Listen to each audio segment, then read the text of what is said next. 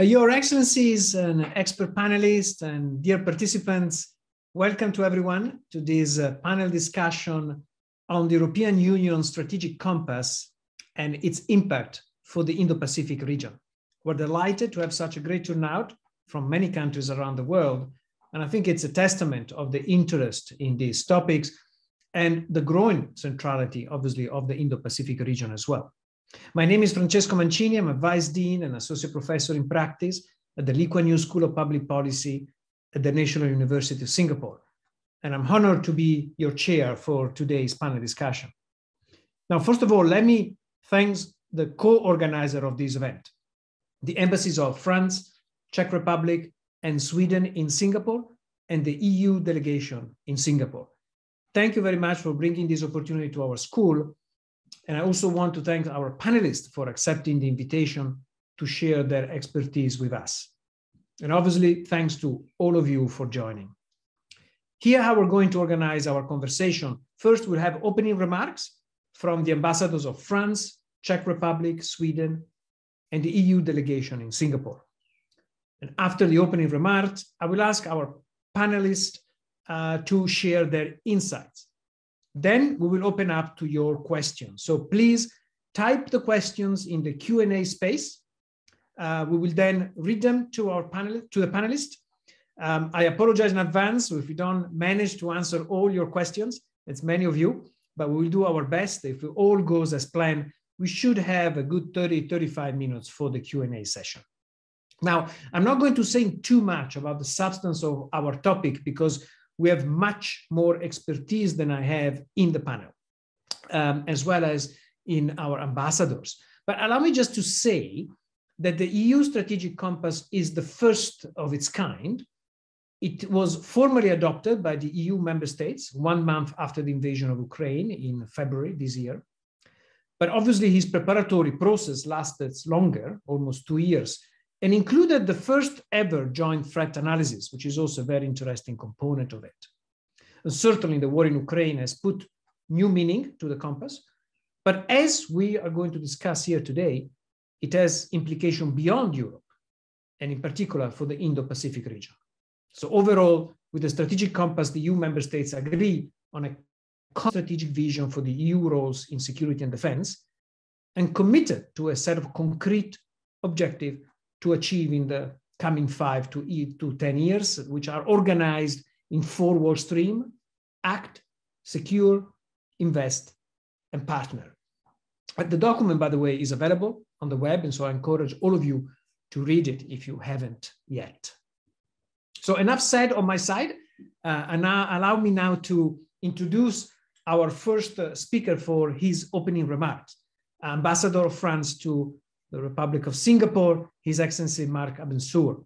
Now, Ambassador Abensour is a career diplomat. He was appointed Ambassador of France in Singapore in November 2016, and has past appointments in the Ministry of Defense, in the Prime Minister Office, in NATO, as well as postings in the embassies in China and the US. Ambassador Abensour, thanks again for being here with us. Please get us started. Well, thank you very much, Professor Mancini, and good afternoon, good morning, everyone. For the sake of the discussion, I will keep it very, very short and trying to answer 3 quick questions. First, why we should pay attention to the strategic concept. So it's indeed the first ever shared comprehensive assessment of the EU strategic environment, the first common threat analysis, and it is seen as actually the first white book on defense for the EU.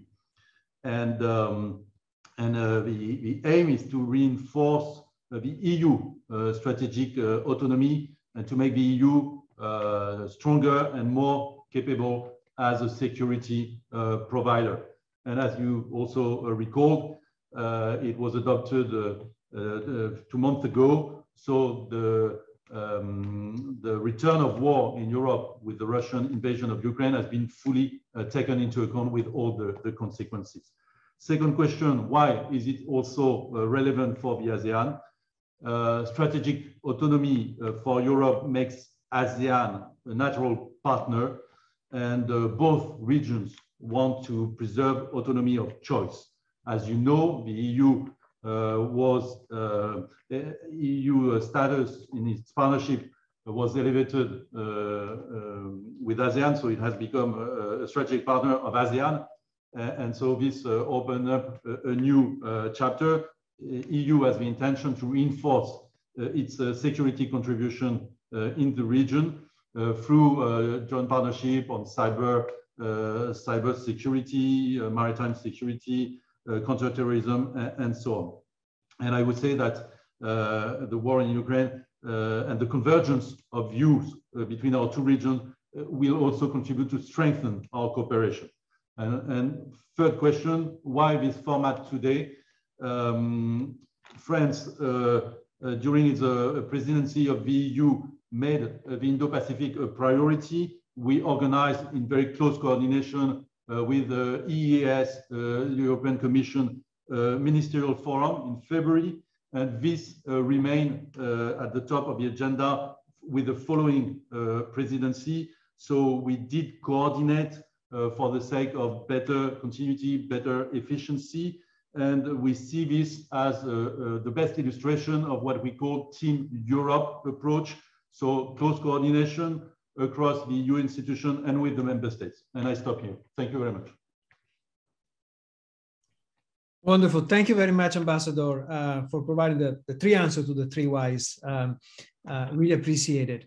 Allow me now to introduce our second speaker for the opening remarks, the European Union Ambassador in Singapore, Her Excellency Iwona Piorko.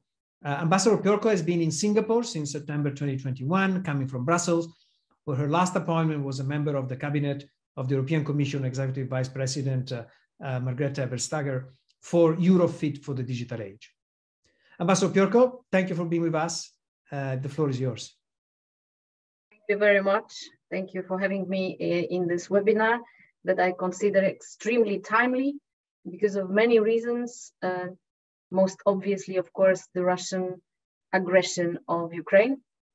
As you all know, European Union started as a peace project, and this is something we should remember each day. This has not changed for all these years. We are all about peace. The consequences of the Russian aggression are, however, felt all over the world. This invasion is creating food shortages all over the world and many other challenges we have to tackle together. And we have to tackle them together also with the partners in Indo-Pacific region. I think it has not yet been mentioned that the European Union adopted also Indo-Pacific strategy, or rather, as the title says, strategy for cooperation in the Indo-Pacific. And this word is very important because it's indeed about cooperating with our partners here. And we treat this region extremely seriously.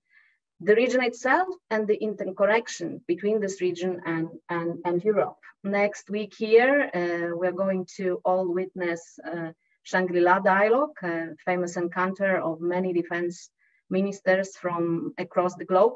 We will have HRVP Borrell there as well. And we do think that shows very well the importance we attach to this region and the interconnection with Europe. Strategic compass, a lot has been already said and will be said by our experts, including my colleague from External Action Service that has really been behind us from the beginning. But I think it's important to repeat what you said in the opening, Professor, that sometimes our strategic compass is seen as a response to the aggression, and it's not really. This was really a culmination of a long, comprehensive consultative process in which obviously this aggression has been very much taken into account, but it has been a long, a very thorough preparation. And it's really all about EU becoming an even more reliable security provider. And it's basically our roadmap in 3 dimensions: in preparation, decision-taking, and action, joint action. As HRVP Borrell is often saying, EU is learning the language of power. And strategic compass is a big element of it, and webinars as this one are definitely helping us to implement it. So I'm very much looking forward to the discussion today. And I thank you once again for being able to address you. Thank you very much. Thank you very much, Ambassador. And thanks for reminding also of Europe as a project for peace, which in fact won the Nobel Peace Prize in 2012. Thank you very much. I'm now going to move to our third opening remarks speaker, who is Her Excellency Michaela Frankova, Ambassador of the Czech Republic in Singapore. Ambassador Frankova has been ambassador in Lebanon and in Morocco before coming to Singapore, where she is the first resident Czech ambassador to Singapore following the reopening of the embassy in August 2020. Ambassador, thank you for being here. You have the floor. Oh, thank you very much. And thank you for this opportunity to deliver some remarks on such an important topic as the EU strategic compass is, of course. Allow me also to use this opportunity and to promote the incoming Czech presidency of the European Union, of course, in the optic of and in the logic of the strategic compass. We will be presiding the European Union in a month. We will be taking up this role after more than a decade, and in a moment when security issues on the eastern flank of the European Union raise greater and greater concerns. And that is why the implementation of the compass will be among our priorities. In line with the ending French presidency and the Swedish presidency that will follow us, we will also focus very much on the Indo-Pacific region and certainly security issue, which is no longer a regional but truly global, cannot be overlooked. So within the strategic compass, we will cooperate and exchange information with Indo-Pacific and ASEAN countries on the topics such as extremism, cybersecurity, disaster relief, etc. And in this context, the Czech presidency and the European Union plan to organize a series of events with our partners, not only in Singapore, where we will talk mainly about how to be better prepared for and respond to cyber attacks, but also in Bangkok, Hanoi, and Jakarta, where the discussions will mainly focus on space strategy for security and defense.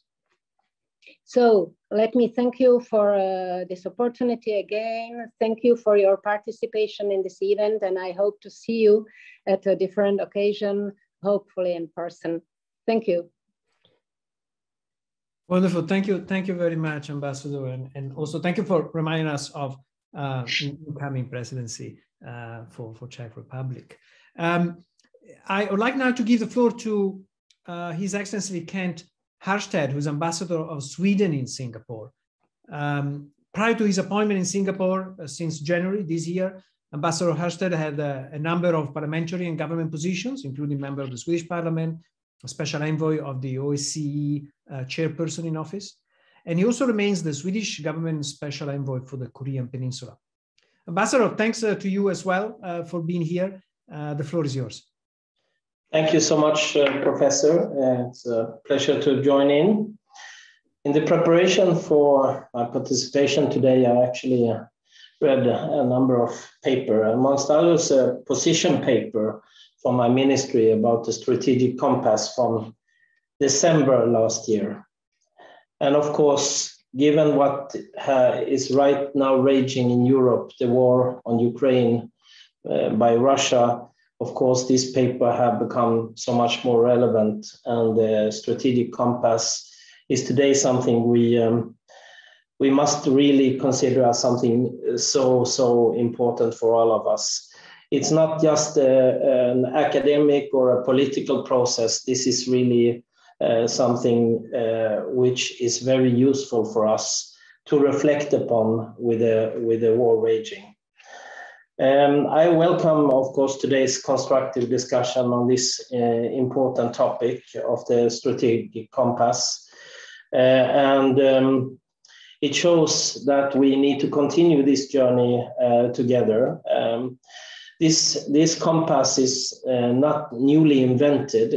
I think it took its its starting point in the global strategy. And now I don't dare to challenge the professor who said it was decided in February. In my paper, it was in March, but it definitely was very recently that it was decided upon. Now it comes to all of us, and especially, of course, those who will have the presidency of the European Union to help to push this agenda forward. From us, we have had the position from the Swedish side that it will confirm the EU support for a rule-based world order, which of course very much challenged of what we see today, based on international law, including the UN Charter. It will offer support for effective multilateralism, contribute to meet global challenges in an inclusive and sustainable way. It will also provide support for increased gender mainstreaming and the implementation of the Agenda for Women, Peace and Security, BPS. The strategic compass reflects that the EU security and defense policy cooperation takes place in a context of a number of bilateral, multilateral and regional cooperation that jointly contribute to a single European capability.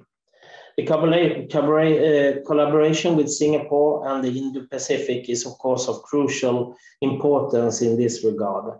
And we look forward to continue the discussions with local partners here onwards. To conclude, I want to say I worked with the OSCE until the end of last year. And of course, given what we see right now, it's really a period of time when I think many of us who have been working with what I just said really have to reinvent ourselves in some way in new realities. And of course, I think that the EU strategic compass will be very important for us on the journey in the years to come, since this also is aiming for a 5 to 10 years perspective, where we for so long lived without a war present. This, of course, gives a flavor for us of the seriousness of what this compass, which includes both security and defense capabilities, needs to include. By that, I would like to give back the floor to Professor Francesco Mancini, and I wish us all a good conversation and deep reflections of what the coming speakers will present to us. Thank you so much. Wonderful. Thank you very much, Ambassador. And also thanks for clarifying. What I said is that was produced 1 month after the war started in February, but my pose was giving the impression that the paper was issued in February. Indeed, you are absolutely right. The paper was issued in March 2022. Thank you very much for the opening remarks. I think it's very helped to kind of frame the issue. And this concludes our round of opening statements. And I would like to thank all the ambassadors for taking the time to share their thoughts with us. Very much appreciated. Thank you for your time. And I know you have other commitments, so feel free to take leave if you need. Without further ado, I would like now to go straight into the panel presentations. And we have a top-level representation in our panel, and I really look forward to hearing from their insights as well. We will go in the order in which they are listed in the program, and I will introduce them one at a time. I will just give you a short version of their bios, and if you're interested in their very impressive curricula, you can find them on the website, on our school website, under the current event. I will ask them to keep their remarks within the 10 minutes so that we have ample time for our Q&A.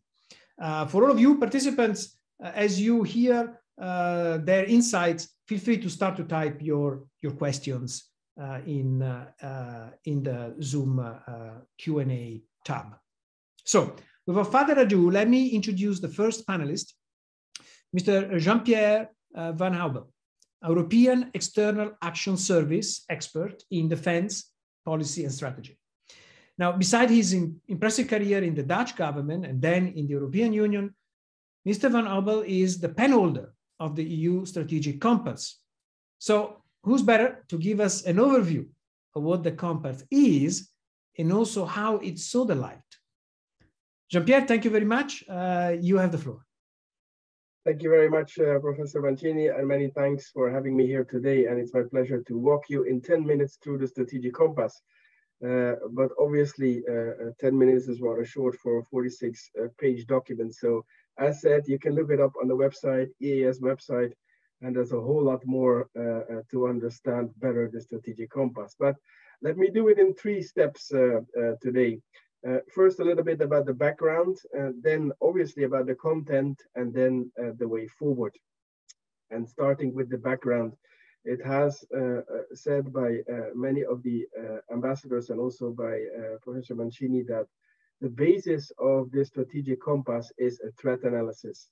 And I think that many working in this field of security and defense or studying in security and defense would say, yes, that's pretty obvious that you start with a threat analysis.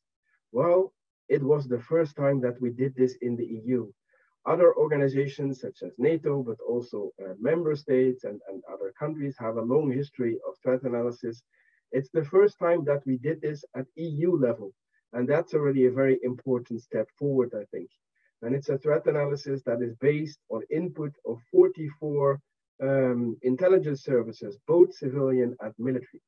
Now, I cannot go, unfortunately, too much into the details of this threat analysis because it's a classified document. But on the other hand, many of you will know what's in that threat analysis because you can see it every day in the newspapers. You see it on television. It is about the changing global world order. It is about the growing threats against multilateralism, against the rules-based order. It is about big powers trying to threaten security. And yes, of course, we speak here about Russia, but also about China. At the same time, we Europeans are confronted with growing conflicts in our neighborhood. On the one hand, on the east side, no need to explain, but also on the south side. And let's also not forget the southeast of the European continent, the Western Balkans. But the threat analysis also recognizes that this goes beyond our neighborhood. And obviously, the Indo-Pacific is an area that gets much attention, both in the threat analysis and in the strategic compass. Thirdly, we see growing emerging threats and challenges.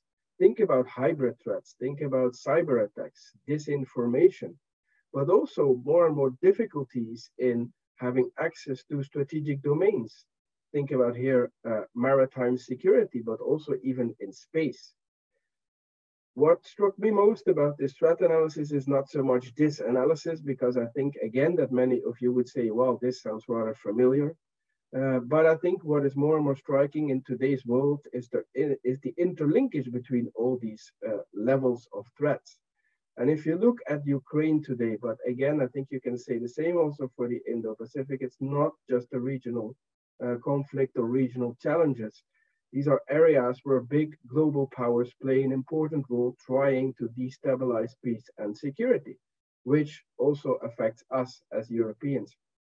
And at the same time, it's no longer only the use of conventional means, and yes, I think with Ukraine, conventional means are back. It's also the use of unconventional means. Again, I mentioned hybrid attacks, cyber attacks, and disinformation. We see this every day in many parts of the world. That is the basis of the strategic compass, and this threat analysis forms actually the first chapter of the strategic compass, which we have translated into a political chapter, of course. And you can read that, and it is in line with what I just said of the threat analysis. The second part of the compass then is to translate the answers to these challenges, and that we have done in 4 chapters, 4 big chapters. The first one is focusing on our classic task in crisis management. This is what we as European Union have always been focused on. It's what we call our common security and defense policy. These are our civilian and military missions outside the territory of the EU. You find them in Africa, you find them in the East, and we once even had it in Indonesia. So this is about becoming a better actor in crisis management, because as European Union, we need to do better. We need to have more robust missions. We need to be able to respond quicker to crisis. And that also means that we need to be able to take faster decisions. And obviously, this is a sensitive topic. It also means that we need to be better prepared to do crisis management. It means that our military need to be better trained. And that is why, for the first time, Europeans have agreed to start doing, as of next year, live exercises. Again, something that we did in other formats, NATO, UN, bilaterally, but never in the EU framework. And that is what the compass now sets out. But I think the novelty of the strategic compass is not so much to focus on crisis management. And I think we will have many challenges on crisis management in the years to come. Think only already about the fact that many of our missions are based on a UN mandate. And I just only wonder how, as of now, that will go with a UN Security Council that is, can we say here, paralyzed? But it's more than only about acting. It's more than only about crisis management. The threat analysis has shown us, and experiences have learned us, that security and defense is much wider than only crisis management. It's also about protecting ourselves against these threats and challenges. So we need to develop, and that's what member states agreed with the strategic compass, we need to develop tools to counter these hybrid threats. We need to develop tools to counter cyber attacks. And actually, I think we're already pretty efficient in that. We have already tools at our disposal, notably also sanctions that make that we can react quickly against cyber attacks. With the current situation, the question now raises whether we should also not be more proactive when it comes to the cyber domain. And of course, we need to have tools to counter disinformation. And this is something where actually, as you are only at the beginning.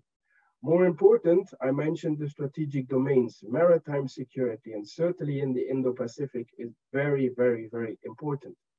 And we have launched several initiatives there. We have a coordinated maritime presence where we combine national navies in an era present to share information with each other. And member states have just a few months ago decided to also do this in the northwestern part of the Indo-Pacific. And I really believe that more is to come here. I mentioned space, growing important domain. European Union has done a lot in space, but mainly on the civilian side. With the compass, we're now also going to look at the defense side. And I think that's very important. Look again at what happened last year in space with Russian debris threatening our assets in space. And these assets, I don't have to explain that here, become more and more important. These are the two first operational chapters, but it's obviously very nice to have all sorts of ideas and goals on how you need to act better and how you need to secure better. These are the titles of the chapters. But if you don't have the means for that, then you won't probably get very far. So the third chapter focuses on invest. And invest means that we need to put our money where our mouth is. And as a defense expert, it's a bit cruel to say that in this time frame, I'm pretty happy that member states are now really raising their defense budgets. I think that's the first step. But raising defense budgets is not the only thing. We need to obviously spend, as Europeans, we need to spend more on defense. We had years of decline after the end of the Cold War. I think everybody would understand that it's time to raise our defense budget. But if we don't spend better at the same time, then this raise of defense budgets is of no use in my view. And that's also what member states recognize in the strategic compass. And actually, this was the topic of a discussion that our heads of states of government had earlier this week here in Brussels. And they've taken measures to further work on that. So member states not only agreed to spend more, they also agreed to spend better. What does that mean? That means that we need to overcome our capability gaps. In military domain, we still have critical capability gaps. Think, for example, about strategic airlift. That's very simple. We have very good military in EU, but we still have very much difficulties in getting them quickly from A to B. And many of the assets that we hired for this previously came either from Ukraine or from Russia. Now, good luck with that, I would say. So very important that we overcome these capability gaps. At the same time, we also need to invest better in technologies, and we need to remain at the technological edge.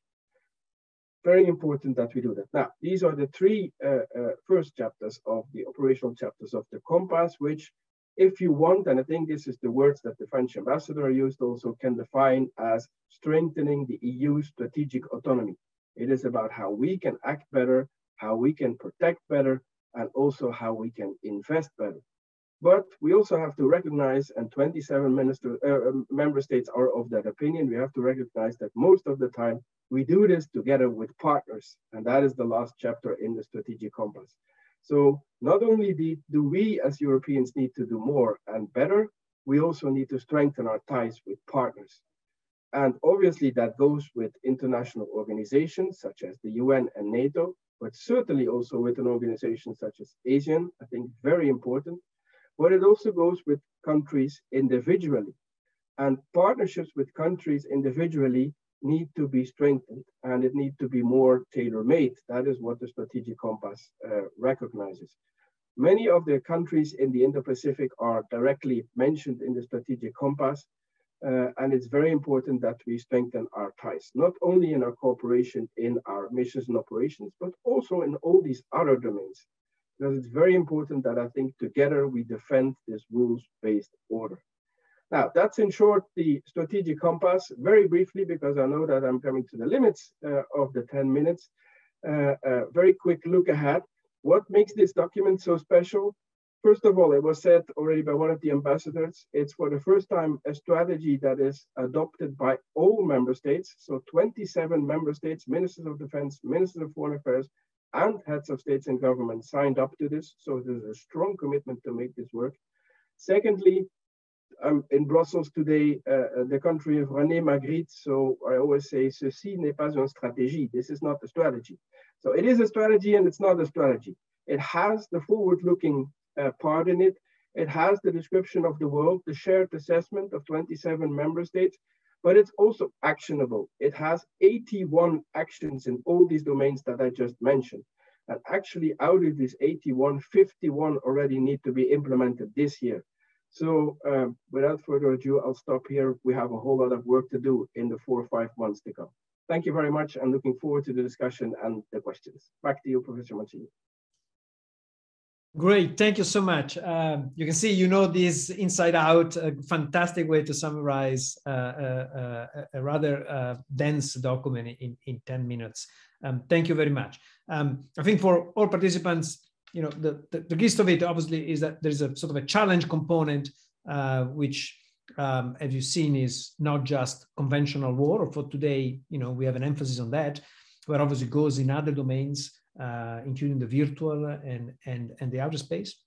And then the bulk obviously on the answers, right, which is organized in these 4 streams. Some are more focusing on the operational, which is the less new part, but there's also very new components in it. And then on resources, and resources include investment as well as partners. Thank you very much for the summary. I'm now going to move to our second expert panelist. And I'm delighted to welcome Dr. Pierre Haroche, who is a research fellow in the European security at the Institute for Strategic Research in Paris. And he was formerly also a professor like me, teaching at King's College London and Sorbonne University. Pierre, thank you for being with us, and you have the floor. Thank you very much, and I'm very happy to have this, as was previously said, very interesting and timely discussion. What I will do is that I will try to comment a little bit the part of the strategy compass that relate to the Indo-Pacific, put them into perspective, and also perhaps add a French view of these elements, if I may. So if we start with the question of the threat analysis, because as was mentioned earlier, it is the first part of the strategy compass. Obviously, the main question is how to characterize China. How does the European Union view China? I think it is fair to say that not so long time ago, China was not necessarily seen as a major security issue in many European countries. I can remember that a few years ago, the ECFR, the European Council on Foreign Relations, published an opinion poll conducted among European elites and put it in a map with the question, do you see China as a major security issue or something like that? I think it was conducted in 2018 or 19. And basically, in most European countries, the answer was not a concern. Only a few European countries, in particular France, responded positively that China was definitely a concern for them. So I would say that if we go through the question of China, the Indo-Pacific is a relatively new concern in terms of security and threat perception in the European Union. I'd say that for France, a key moment in its awareness of China being a major source of concern and the Indo-Pacific being an important question. First, there is the fact that for a long time, France has always had a global approach to security.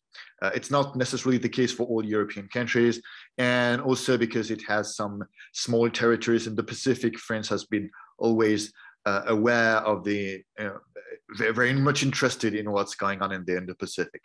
But when it comes to China, I think a key turning point was 2017 when China established a military base in Djibouti, because that meant that the Belt and Road Initiative and the Chinese influence project could actually come much closer to our core interests, to the Mediterranean, to Africa, to EU's neighborhood. And that was, I think, an important moment, in particular for the French.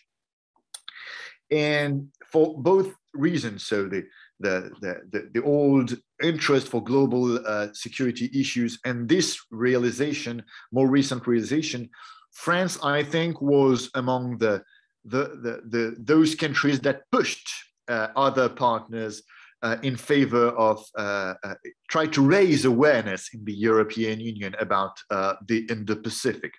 Of course, there are very good European level arguments to do that, and in particular, we can the strategic compass mentioned the importance of sea lines of communication.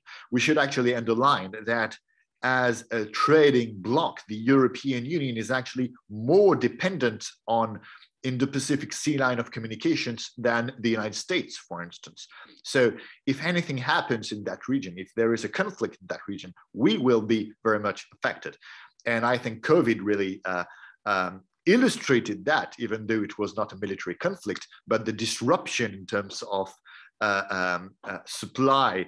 And we also saw that recently with the lockdown in Shanghai. When there is a problem in Asia, it has massive implications for our economies. So if only for that reason, the Indo-Pacific should be a key concern. Of course, there was also a push from the United States, in particular during the Trump administration in 2019, in particular through the question of economic influence, the 5G and so on. The Americans really contributed largely to raising awareness among Europeans about the importance of China. And I think that many European countries that were not necessarily directly interested in Indo-Pacific security in China became more interested, not necessarily to please the Americans, but to be able to respond and to understand US concerns, because obviously, in particular in the NATO framework, if you're not able to understand and to respond to US demands, NATO is nothing without the United States. So you have to take that into account. So these are, I would say, the origins of the security concerns. And the key moment was the 2019 communication on the EU-China strategy, the joint communication by the External Action Service and the European Commission, with this now famous wording about China being at the same time an a potential partner on global issues such as climate change, an economic competitor, but also a systemic rival. And actually, the strategy compass is in the continuation of that wording, this tripolar wording. And it's also very consistent with NATO's conceptualization of China as a challenge.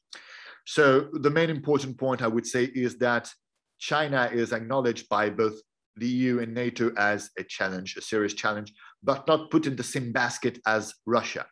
For NATO, and I think we will have the confirmation of that assessment in the next strategic concept. For NATO, Russia is a threat, terrorism is a threat, China is a challenge. Basically the same for the European Union.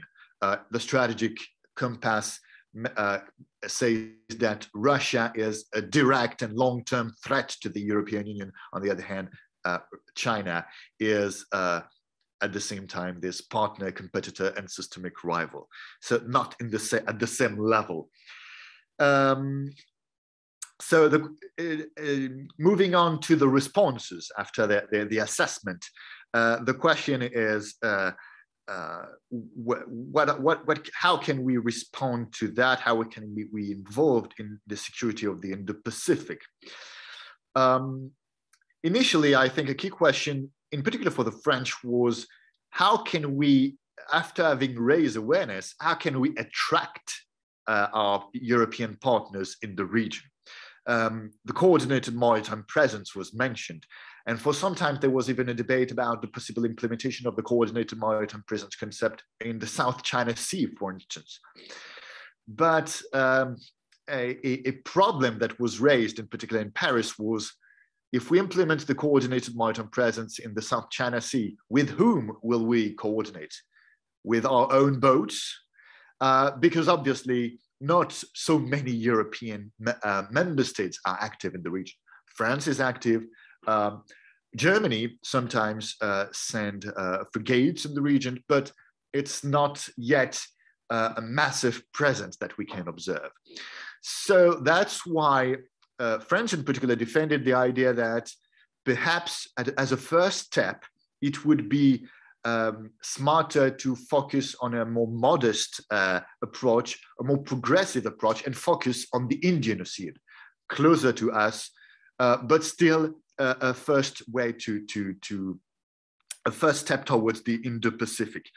And so I think we can understand all the initiatives that are mentioned in the strategy compass, like the possibility to strengthen partnerships with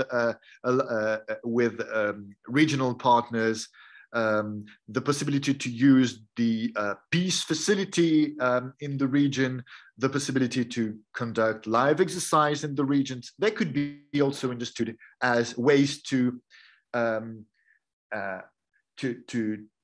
create the habits, to create to push Europeans to be more present, more active in the region, and to be more culturally acclimated to the security issues in the region.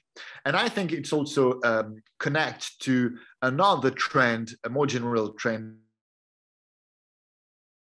among the European Union strategy, because there are some maritime operations, but we increasingly see these operations, I would say, not just as mission to perform a specific objective, but as a presence. So we can now understand that these operations do not necessarily have to end when the mission ends. It's not because the anti-piracy mission of Operation Atalanta ends that our presence in the Indian Ocean has to end.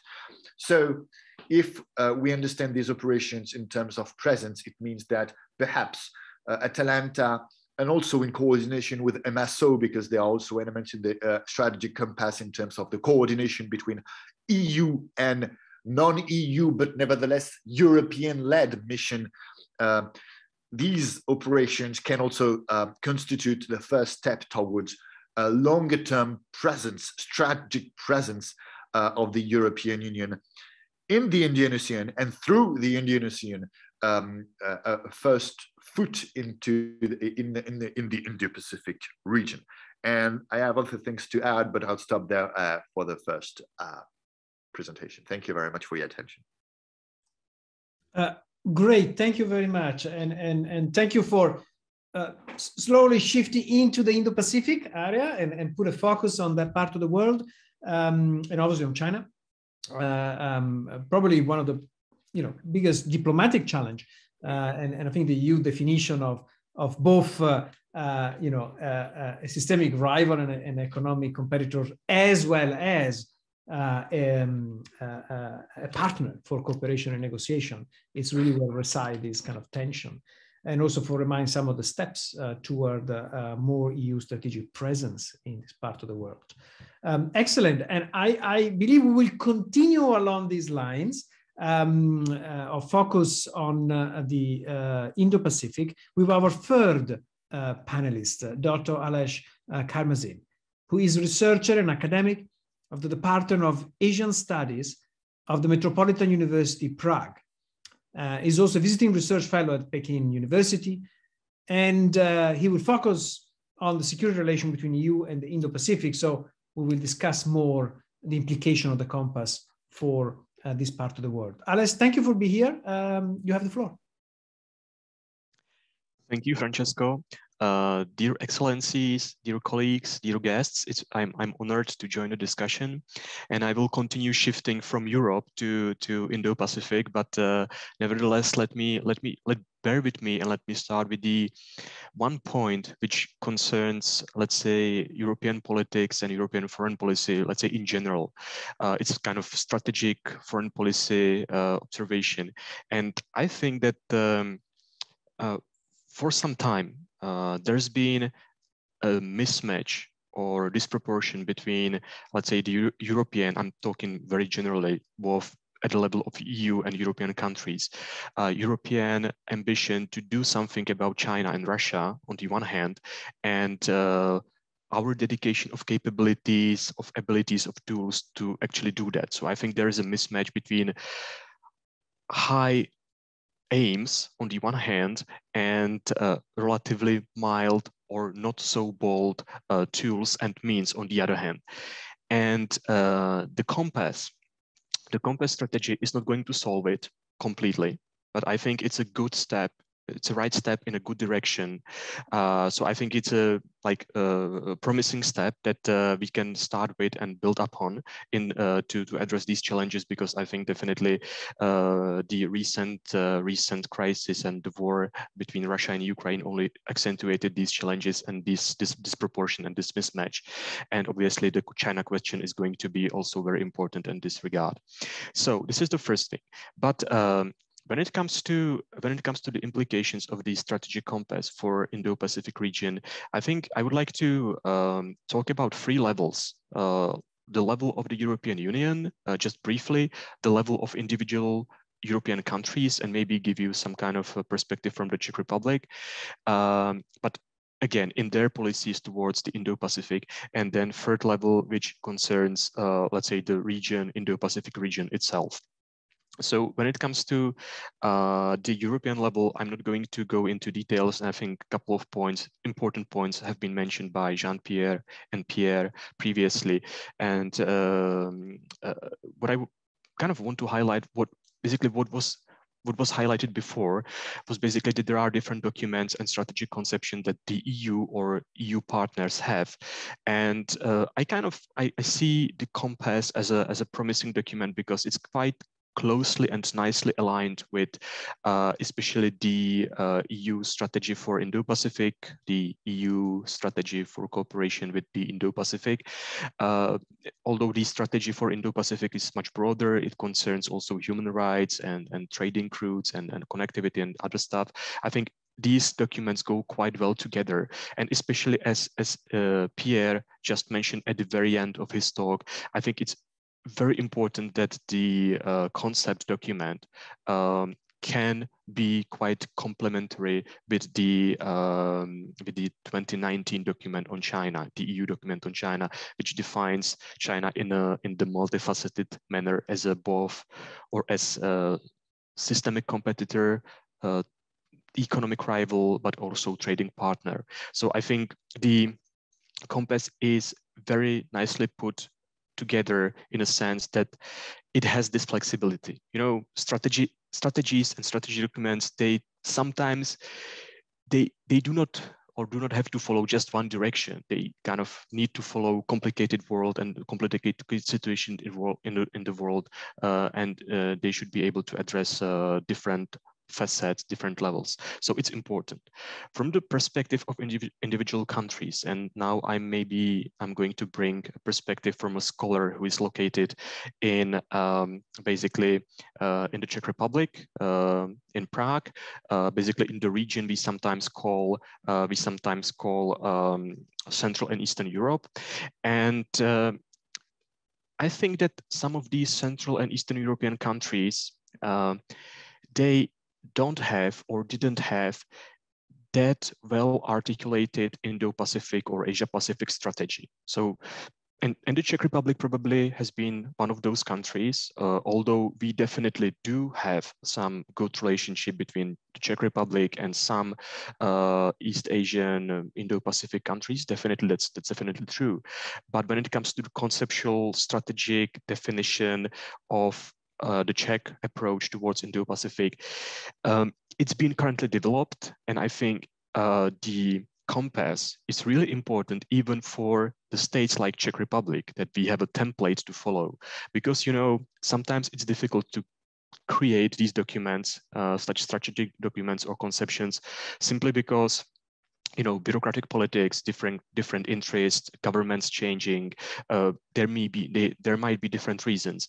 And I think it's nice to have a certain template or certain key things to follow. And I think it should help. And my gut feeling is that it will be very helpful for those people that are responsible for, let's say, crafting Indo-Pacific strategy in the Czech Republic. So I think the implication goes even inside European countries and for their orientation towards Indo-Pacific. And that's, again, an important aspect.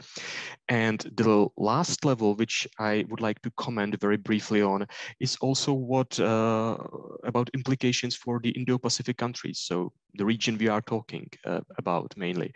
As mentioned previously, the compass comes up or mentions a couple of different tools, strategies, types of actions. I really like, for example, that the stress is on partnership. I think it's very important. But basically, I would divide it into two main categories and basically say that the compass talks or develops, let's say, the traditional CSDP instruments, mechanisms, basically policies for the so-called common security and defense policy of the European Union, which has been kind of the traditional mechanism how the EU develops and acts. And these mechanisms have been mentioned just briefly, like crisis management, and also the compass also develops the idea of, let's say, rapid deployment of forces outside European Union. And I think these things can be important. They may be used sometimes at certain point, but they are not going to be the primary ones towards the Indo-Pacific.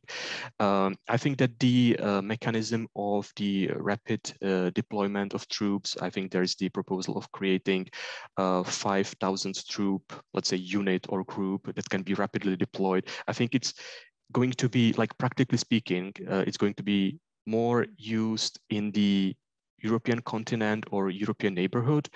To be honest, I cannot see it to be deployed in the most heated, most conflictual areas of, let's say, Indo-Pacific, like, for example, South China Sea conflict, or potentially some potential escalation in the cross-strait region between China and Taiwan. I don't see it happening. Still, it's important that this mechanism is available, and it's also one of the means how to address the mismatch I was talking at the beginning. But what I think is even kind of perhaps more important is that the other means that are mentioned by the compass, which are related to, let's say, security issues, but I would say not that typical hard security issues, including cyber, including also environment, securing maritime routes and this type of things, including also intelligence sharing. And I think it will be particularly important, and that's basically the area or the areas where I think we can really have some trust and hope that the compass will help really actually develop practical relationships between the EU and the partnerships in the Indo-Pacific region, especially as it's mentioned, Japan and ASEAN countries. In particular, there are some specific mechanisms that are kind of in between these measures. They might be important as well. I think there's been tried and tested cooperation in protecting critical maritime routes. That's something that could happen as well, and I think again is important. So maybe by concluding or to conclude my talk and not to make it super long and to give space for Q&A, I would say that in general, the compass is really promising, and it can be really seen as promising, even from the perspective of Indo-Pacific countries, because I think that in a sense, they can help them document, and the new, obviously not just the document, but obviously, hopefully, the new actual approach, practical approach of the European Union can help them in, I'm going to call it somewhat imprecisely, complex deterrence. And I know I'm going kind of towards the realm of kind of hawkish to realistic, to realist language of international relations, but let's use it.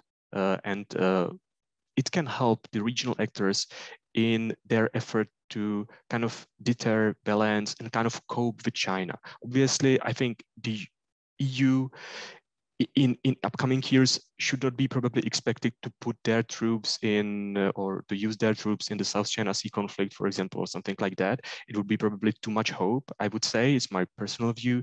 But, you know, deterrence or kind of the balancing thing is kind of more complex issue, more complex things. And even for countries like Singapore, ASEAN countries, Japan, it may be important to have like stronger, more viable, more operational partnerships with European countries. The EU compass probably is a good step in that direction, and it might have some like broader regional consequences. And that's, I think, the good point to stop and let the others follow with the topic. Wonderful. Thanks, Aleš. That was great. That was great. And also helpful to kind of look at this broader mass of the Indo-Pacific impact, right? What do we mean by that? Implications, kind of these three areas that you mentioned, the implications that are more EU level, implications that are more at member state level. It's interesting how you actually mentioned that some part of Europe might have had less emphasis, right, on the Indo-Pacific, and this is a document that can help to raise that awareness and develop strategies at the national level. And then obviously for our region here, of what these implications are. And I think a lot of questions, very interesting question, we can follow up later on to go deeper. So thank you for that. I would like now go to our fourth and last panelist, who's Mr. August Danielsson. Who is an associate fellow at the European program of the Institute of International Affairs, as well as a PhD candidate at the Uppsala University in Sweden. Thank you for being here, and we look forward to your comments as well. August, you have the floor.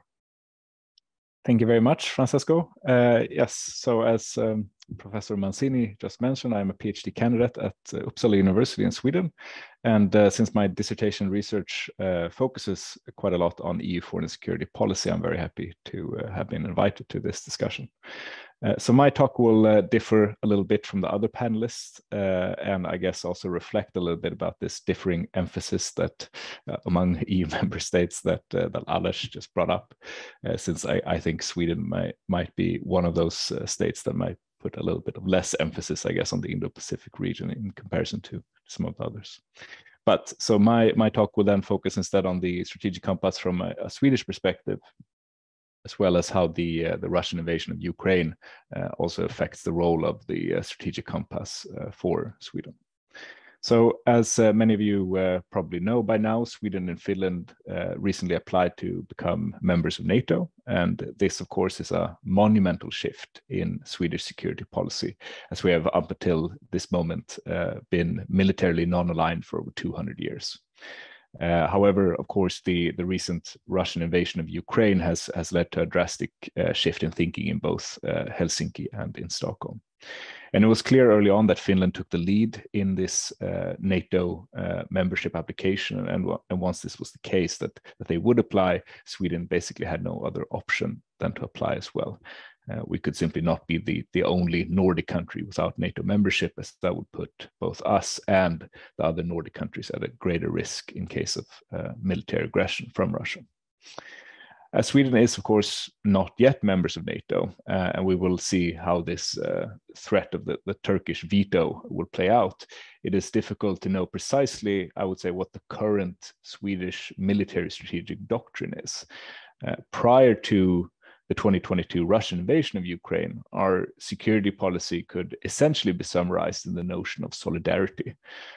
Through bilateral, unilateral, and multilateral agreements and institutions, the idea behind the Swedish military strategic doctrine has been to increase other countries' willingness to come to our aid in case of an attack on our territory by deepening our ties and basically showing solidarity to others. For instance, many of the government bills on Sweden's participations in military operations abroad have explicitly stated that one of the main aims of our participation is precisely to increase other states' willingness to come to our aid in case we were the target of an attack. And in addition, we have deepened our bilateral ties with the United States for the same reason, for instance, through the procurement of the Patriot missile system. However, if, or rather when we become members of NATO, I would argue that the logic of this solidarist security policy completely goes out the window. There's simply no need to strive to increase other states' feelings of solidarity for us, either through participation in military operations abroad or through the procurement of military equipment if we are members of NATO. We will then instead simply get this solidarity as a result of Article 5. And this guarantee, I would say, will be upheld regardless of our actions to increase other states' solidarity, to put it bluntly. Now, what does this shift then in Swedish military strategic doctrine mean for the EU's foreign and security policy and the relevance of the strategic compass for Sweden? So first of all, Sweden's role in the development of the common security and defense policy has usually been that of a naysayer together with the United Kingdom. Now that the UK has left, we have had to adapt our role and become a bit more pragmatic, I would say. So while we still sort of put a lot of emphasis on the civilian side of the CSDP and the EU's comparative advantage in carrying out civilian operations in comparison to, for instance, NATO, I think we are starting to accept that the EU may become a more potent military actor in the coming years.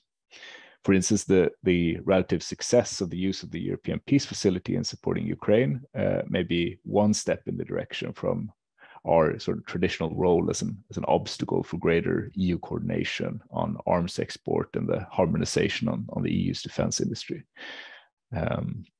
So time will tell, but I think we're seeing sort of steps in that direction due to the war in Ukraine. It is also not completely unthinkable, I would say, that our membership in NATO will lead us to become more of a sort of a mainstream actor in the CSDP, given that many of our positions regarding the EU's defense policy have been based on the fact that we have been militarily non-aligned as well. And regarding the strategic compass, I think one of the main benefits that the compass sort of could have provided for Sweden prior to the Russian invasion of Ukraine and Sweden's NATO membership application was that it simply could have provided a better platform for conducting crisis management operations abroad, which in turn could have then helped to sort of strengthen this solidarist security policy that I mentioned before. And given that Sweden likely now, if we become members of NATO, has sort of less of a need to conduct military operations abroad simply for the purposes of sort of creating solidarity and thus sort of indirectly strengthening our territorial defense, I think you could also argue that the compass in this sense has become a little bit less relevant for Sweden.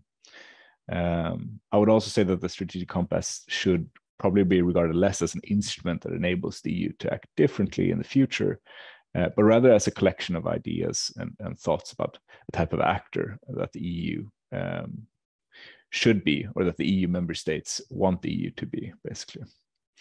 So in this sense, I also think that the strategic compass is not that new. I mean, we've had these sort of statements of intent previously, such as the 2003 European Security Strategy and the 2016 EU Global Strategy. And I guess you could also argue that sort of this EU rapid deployment capacity is quite similar to the existing EU battle groups. And I would also say that the strengthening sort of the EU's capacity to conduct its own military and civilian operations through the EU military planning and conduct capability does not really overcome this obstacle of the EU member states retaining the control of their military forces in these missions and operations. So I think there are still a few obstacles and challenges that remain despite the strategic compass, but we will see how we move on from here. But in essence, what I'm trying to argue here is that the aim of the strategic compass is to sort of increase the EU's capacity to act together in different types of crises is not sort of solved through these statements of intent, but rather through a shared threat assessment and a common sense of purpose that I think is brought about mainly through a crisis that would unify the EU's member states. However, I'm skeptical that even the Russian invasion of Ukraine will lead to this common threat assessment.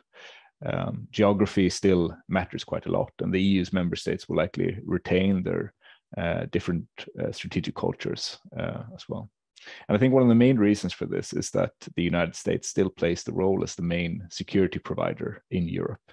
And this, I think, enables EU member states to not prioritize the Russian threat, which then paradoxically weakens the EU's capacity to defend itself. This does not mean that the situation can ever change, especially if we see Trump or someone similar in the White House soon again.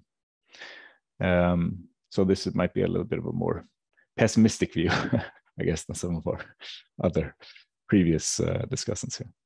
But to conclude, I would just like to emphasize that I think the Russian invasion of Ukraine has clearly changed how EU member states, including Sweden, view the role of the EU and NATO in providing security in Europe. I would argue that NATO has clearly become the sole provider of security in terms of territorial defense, while the EU is still struggling to define its role. And this may lead in the future to a more clear division of labor, where the EU further enhanced its civilian and military crisis management capabilities in line with the ambitions set out in the strategic compass. But it may also lead to further debates about the potential role of the EU as a geopolitical actor that tries to emulate NATO. And I think that the former would clearly be a lot more productive than the latter. But I guess we will see where we end up. So yeah, thanks for listening. Wonderful. Thank you very much, August. That's great. You add yet another interesting component to the conversation with a particular focus, obviously, on Sweden. But as you mentioned, there is some monumental shift here that has to be definitely discussed. But also bringing NATO in the conversation. I think that's very important in the overall European scenario. So all very much appreciated. This is great. We have approximately, let's say, 20 minutes for a discussion, a conversation. So I encourage all participants to put your questions up. We already received some, and the way we're going to do it is I'm going to read some questions, maybe 2 or 3 to our panelists, and then I revert to the panel. So maybe we do that twice. So we get a couple of exchanges, and I leave to our panelists to choose what they would like and prefer to answer. So let me maybe start with a rather general kind of question, which is, I think you all mentioned that the Compass is a rather ambitious document. And I think we all kind of agree that it's setting up, multiple actions, obviously, but also kind of a very ambitious sort of strategic goal. Europe has a mixed history of agreeing on defense and security policy at best. And I wonder if, obviously, there is an historic circumstances right now with a particular threat that has probably maybe pushed toward a unified position. Is your feeling that this compass has also teeth? Do you feel that being sitting in Europe, there is a sort of a political commitment, right, from different member states to move this paper into real action, right, into real investments? Do you have a sense that that is forthcoming? And I guess the second question, which is also related, it's, okay, we talk about 81 actions. Do you feel that there is any priority here? You feel any particular countries maybe pushing for certain actions rather than others, but where you as expert would put your sort of priority right now, given the overall circumstances? And maybe a third question, let's look at the Indo-Pacific, right? And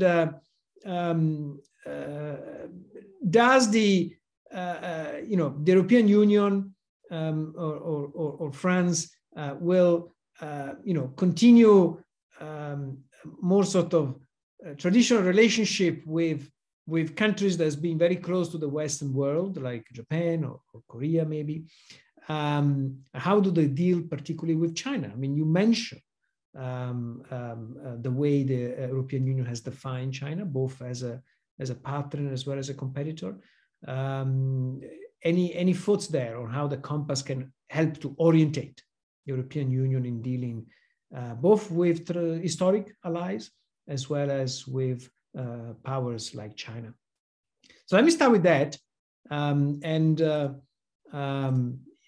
leave to you if you who wish to start.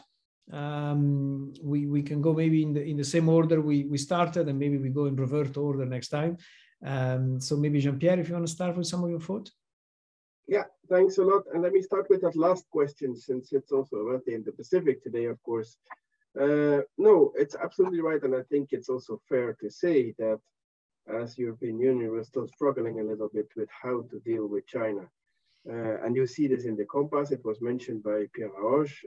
We define China both as a partner for cooperation, an economic competitor, and a systemic rival. So three options to choose of, I would say. Clearly, indeed, also in the compass, and this is obviously aligned with the policy on China that we have for a few years now. Clearly, not in the same category as Russia. On the other hand, we do have growing concerns, I think, about the position of China, both in terms of the military buildup, but also its role in several parts of the Indo-Pacific and the Southeast Sea. I think that that is something that you cannot deny. So it's something that we need as Europeans to get a close eye on. Now, the compass focuses on security and defense. Our policy with China goes way beyond that. I think we also try at the political level to have a strong dialogue with China and to keep talking with China and to try to assure how difficult that sometimes is to have China on the right side of history, if you can use those cliche words. So I think that will remain a challenge for the time being. At the same time, I think as Europeans, we've also discovered that we, in many areas, are quite dependent from China. And that's why I mentioned this topic of technologies, very important. These days here in this side of the world, we talk a lot about dependencies from Russia, but we have also a lot of dependencies from China. And here, I think as Europeans, we're asking ourselves the question now, to what extent do we want to be dependent from a country like China? And that's something in the year to come that we need to address, and that is also in the area of security and defense. On the other hand, partnering with other countries in the Indo-Pacific area is very important. And the compass speaks about Japan, but also about the Republic of Korea, about Vietnam, Indonesia, and a whole lot of more countries where in the area of security and defense, we had already quite close partnerships. Some of these countries contributed to our missions and operations and still do.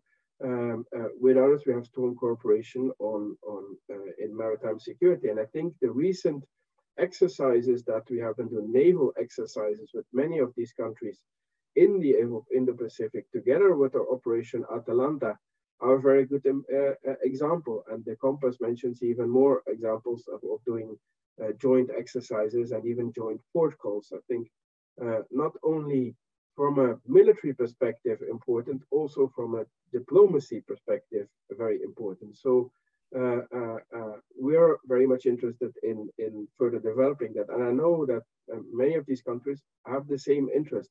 We had in the run-up to the strategic compass, but also now in the aftermath of the strategic compass, very close ties with Japan.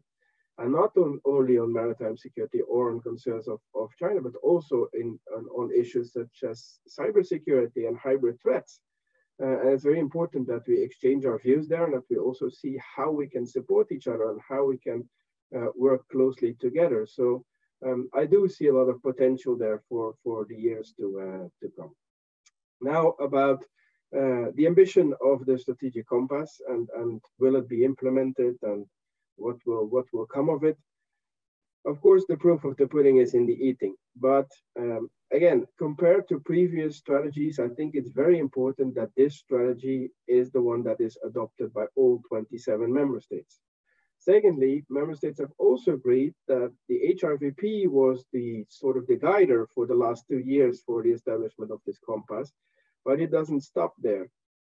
They have also agreed that the HRVP will produce every year a progress report on the progress on all these actions. So it's not just a one-off document and then we have nice seminars about it and then it disappears.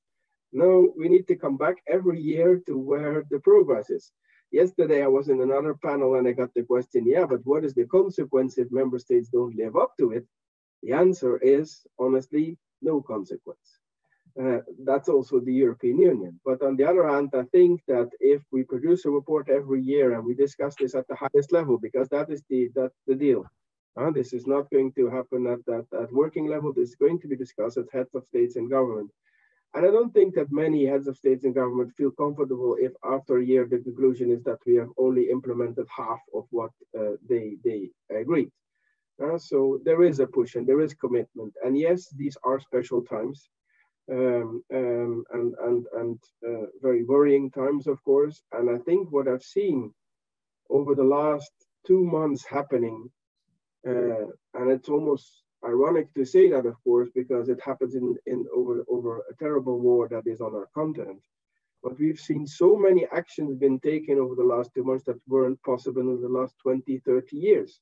The European Peace Facility was mentioned.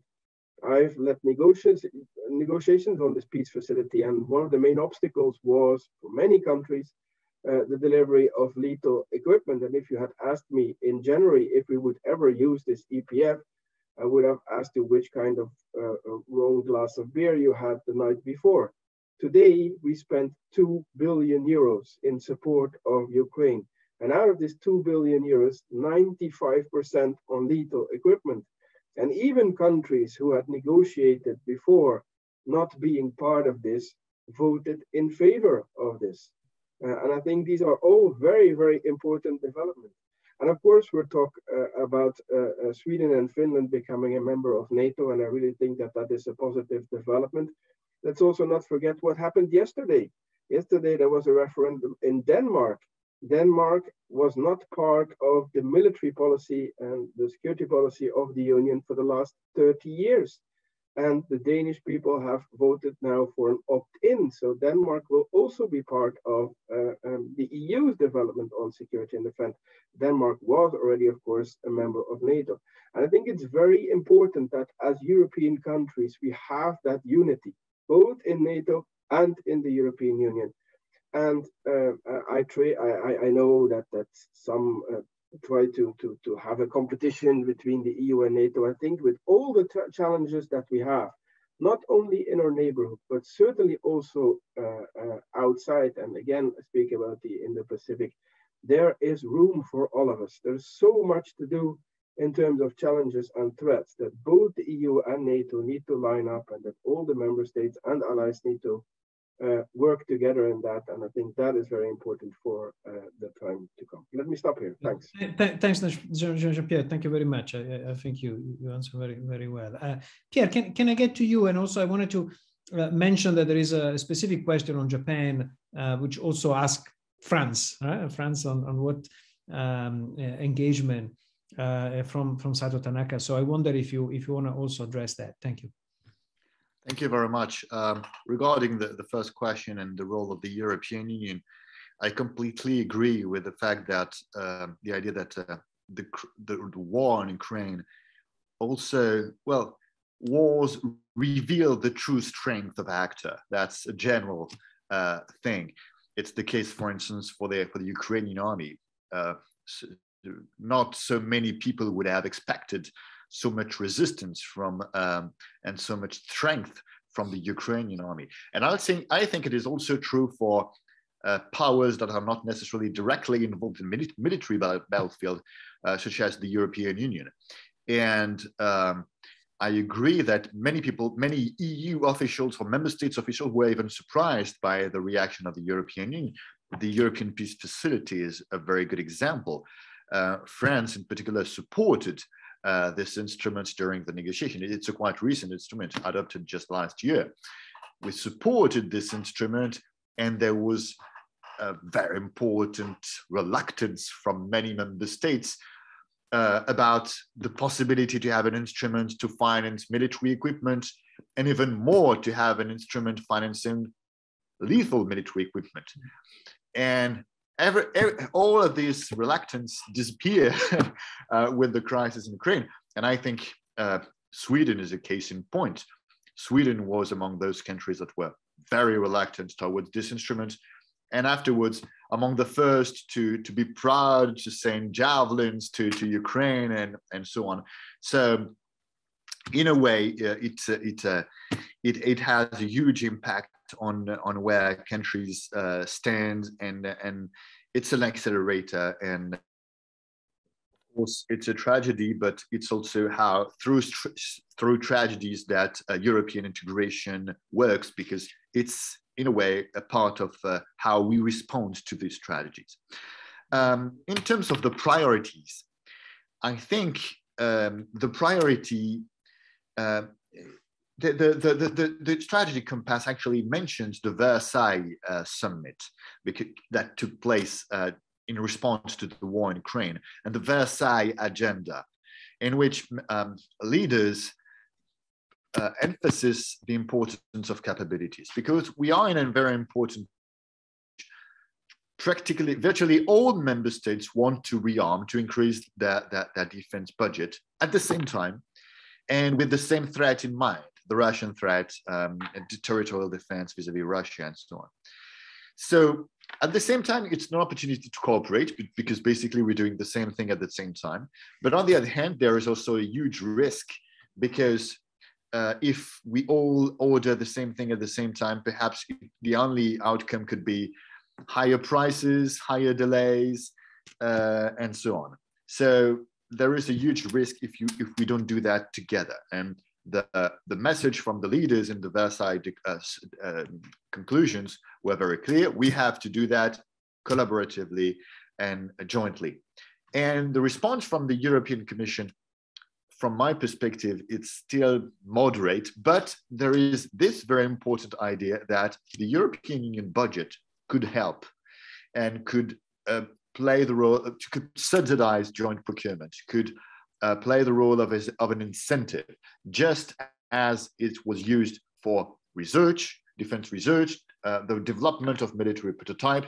It can also be used for this next step, acquisition. And obviously, France is very much in favor of European funding for acquisition. We think it is the only way to really create strong incentive for European member states to do this acquisition jointly on jointly agreed priorities, in particular NATO, EU. Now that they are very aligned, these NATO or EU priorities, and joint programs, because we know also that there is also a positive spillover going on when you do clever joint procurement. Afterwards, you can do mutualization of training, of exercise, joint doctrine development, cooperate in terms of logistics, spare parts, and so on. So there are many things that can come afterwards. So we think it is a very good thing to invest in joint procurement. So that should be the priority. Personally, I would say that the proposal from the European Commission that was published on the 18th of May is perhaps not ambitious enough in the sense that it proposed a pilot project for 2 years, and then we'll see if we can establish a stronger European defense investment program. But I think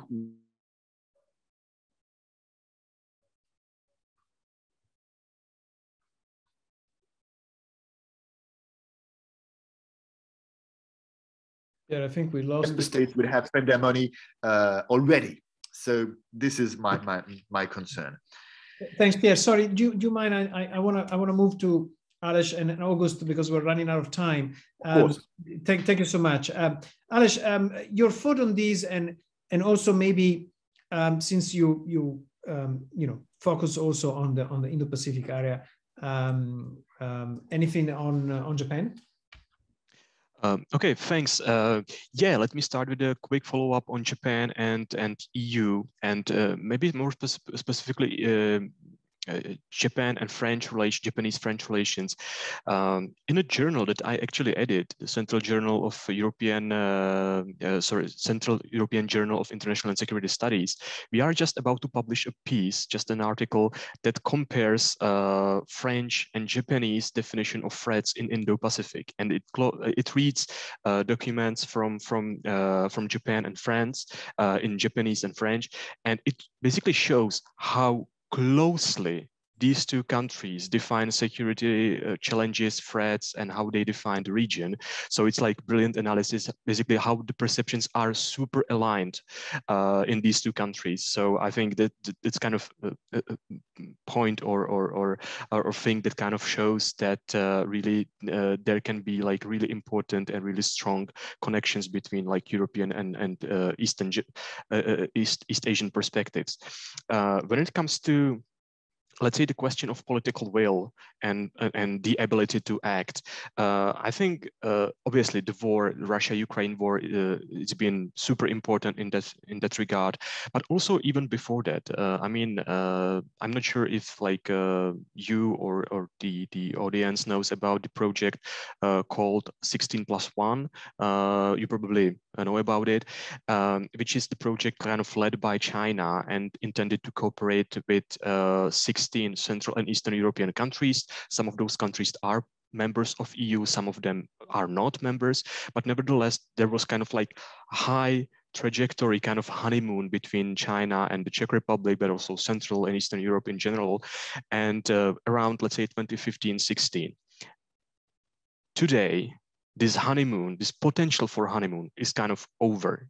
There were high ambitions connected with the 16+1 platform, kind of led by China. This year, it's 10th anniversary of the project, of the platform, and kind of nobody wants to host it. Nobody wants to meet, actually. So it kind of, I don't know what's going to happen, how European countries are going to act. Obviously, we have 27 countries. Maybe we need to coordinate with some other actors as well.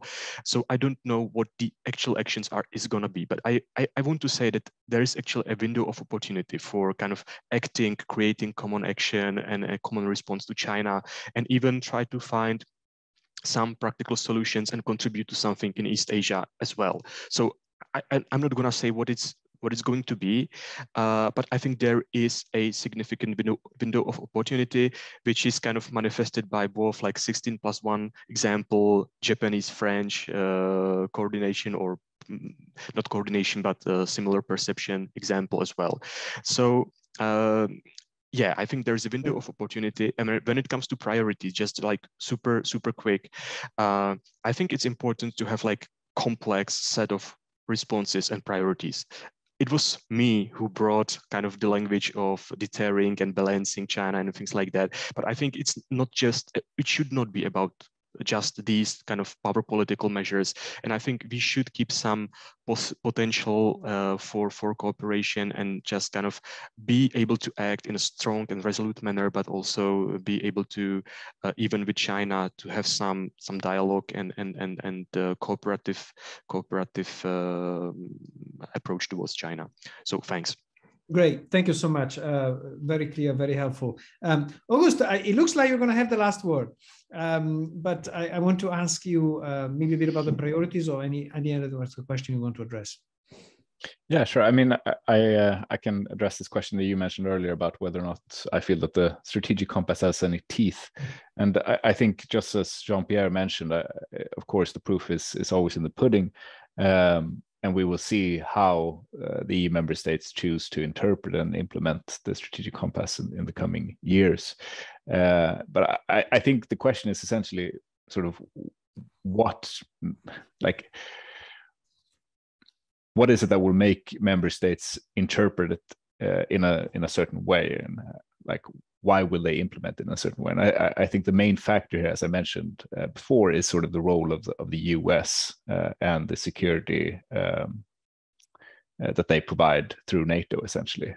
And I think until we see sort of this pivot to Asia that we've been hearing for many years now, and essentially then a drawback of sort of US security guarantee in Europe, I have a hard time seeing that sort of Europe and the EU will be able to forge a genuine common European strategic culture and threat assessment at least in the near future.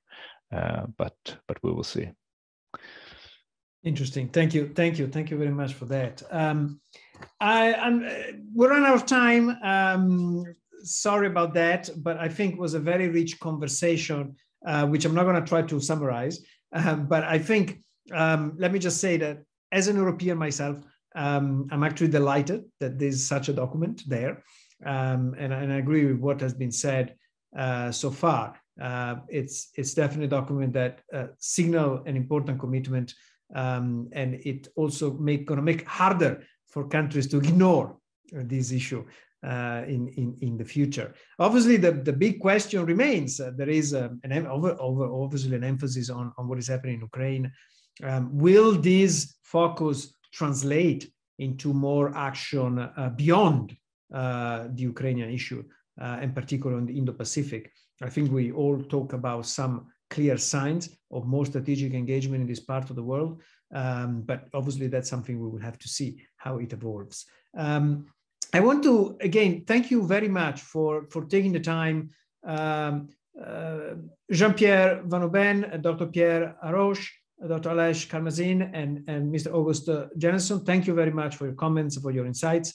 I also want to thanks again the embassies of France, and Ambassador Mark Abensur, the Embassy of Czech Republic, Ambassador Frankova, the Embassy of Sweden, and Ambassador Harstedt, and finally, the Ambassador of the European Union to Singapore, Her Excellency Ivona Piorko.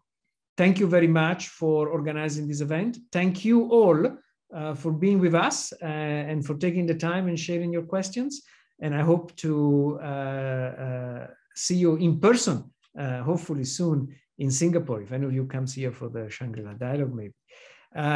This conversation will be available online as soon as it's been recorded. I hope to see you back on the Lee Kuan Yew School in the future. Thank you again, and take care.